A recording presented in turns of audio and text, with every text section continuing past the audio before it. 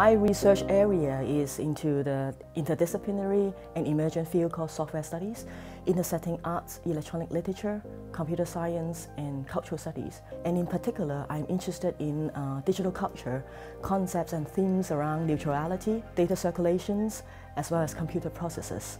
So right now, I'm looking into the notion of computational thinking, trying to bring in humanistic perspective into computer programming. I think I'm really inspired by my aunt, who is someone who raised me, and she was the one who bought a computer at home in the late mid-90s, where at the time we still have to use dial-up modem, which is super slow, and she's the one who is really engaged with technology, try to break computer apart, insert the memory, as well as solving formatting operating system. I think she is really a role model for me because as a woman who can really interested in technology and can also able to work well within technology. The reason why I'm not being a scientist but more in the humanities field is because I'm really interested to understand the underlying meaning about technology. Technology is sort of part of our life right now.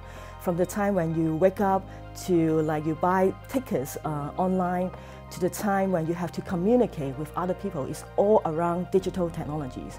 So in that sense, I think it's really important to sort of understand technology, not just only through the surface, what the things present to you, as well as the processes behind all this kind of design or the screen or gadgets. I really enjoy going to work every day. I think I'm really privileged with someone who can bring work and interest together. Especially I'm coming not from Denmark in a way, so it is really a privilege that you can enjoy every day of working. Just reading pages by pages is something pleasurable. I would like to continue as a researcher, as well as to expand the area in relation to computational arts and education.